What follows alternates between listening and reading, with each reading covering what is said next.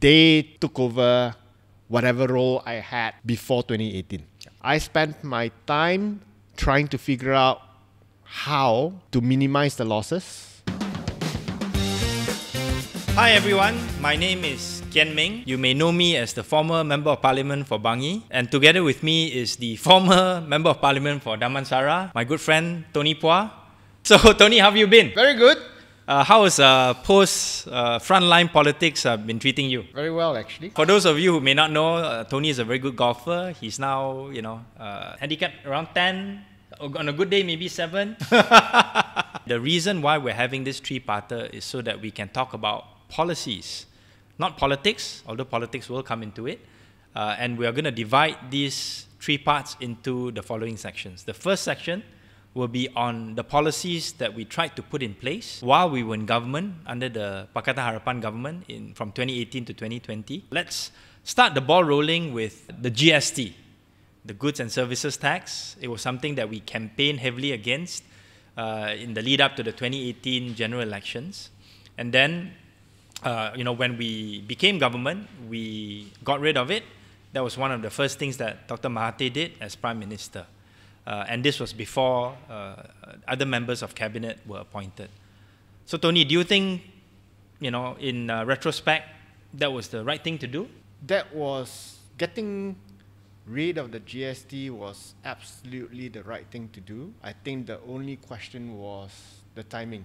I think there needed to be a bit more gradual in the process. I think the abrupt termination of GST on the 1st of June, before the rest of the cabinet members were even appointed, was perhaps too abrupt and didn't allow for the country's finances for the year to adjust. So that created some short-term financial difficulties for the government. But getting rid of it was absolutely the right decision.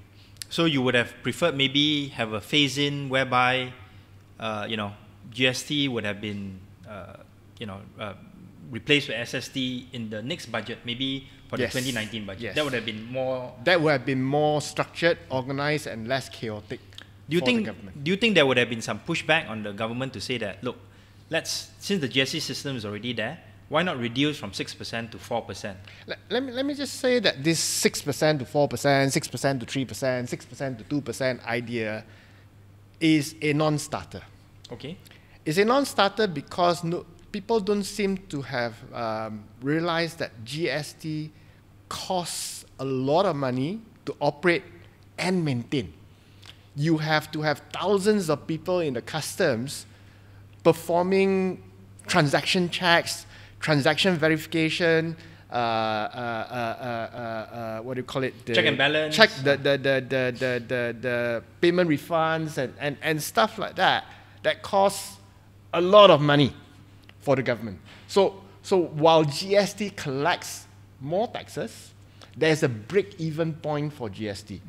Anything below 5%, it's a loss-making exercise for the government. So it doesn't make sense to reduce to 3%, because essentially you are actually paying more to collect that 3%. That's one point.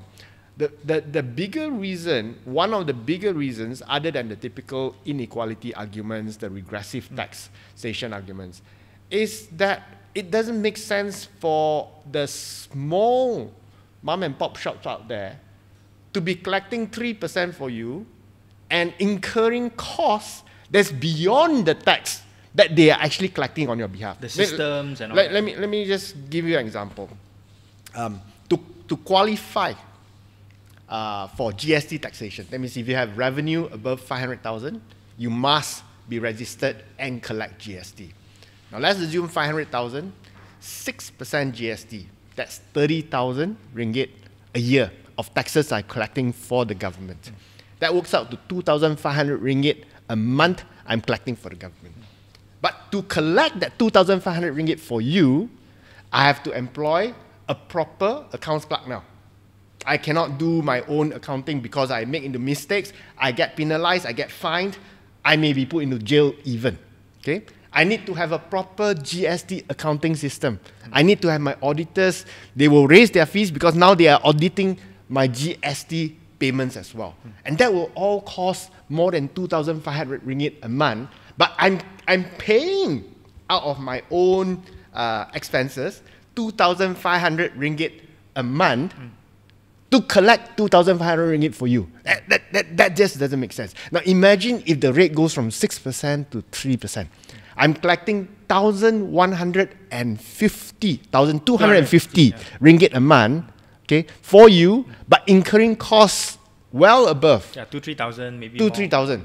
So it doesn't make any sense. It's a value destroying system, generating revenue for the government, but costing the rakyat, not just about the poor people, but costing the typical businesses, the small businesses, a lot of money.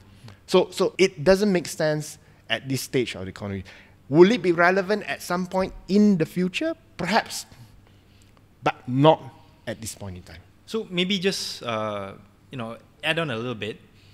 Now the government is introducing the e-invoicing system with the idea that this would make the processing a little bit more transparent and efficient. Do you think that this would help if, let's say, the government wants to reintroduce GST, not now, but later on in the future? It will help. And I believe that even for the FMM, Federation of Malaysian Manufacturers, who are one of the biggest beneficiaries of a GST system, it works better for them, but for them. Yeah, because most of them would have to pay a sales tax. That's right. So for them, they are also coming up with proposals to have hybrid SSMs, SST plus, using the e-invoicing system. So that's fine.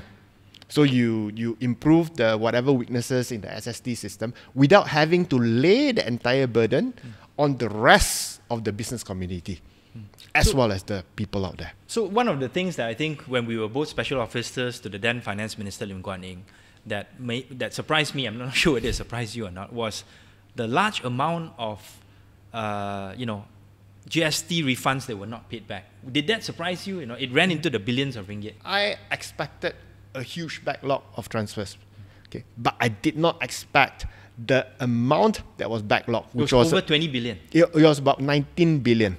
Okay, it was about 19 billion ringgit. That's a lot of money that's in the backlog, and that's affecting cash flow of all the businesses. It's big and small. So for all the manufacturers that perhaps are pining for GST at the moment, let me remind you that from a practical perspective, it is almost impossible for the Malaysian customs to be efficient in getting the refunds back to you within 2 weeks. That was the promised deadline.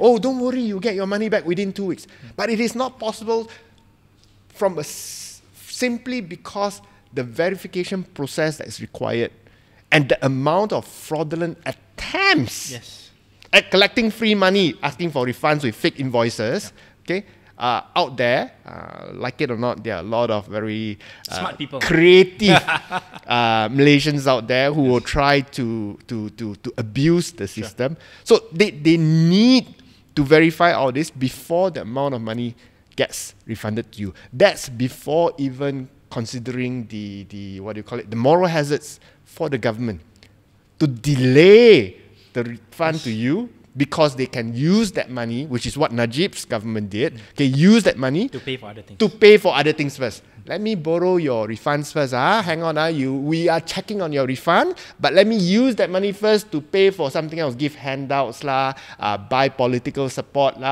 etc., and delay refunds to you. Those are moral hazards that are in place, and those moral hazards will apply for any government to varying extents. And I think that it's important to realize and understand that even within the current context of the GST debate, I have not heard many convincing answers to solve that problem. No.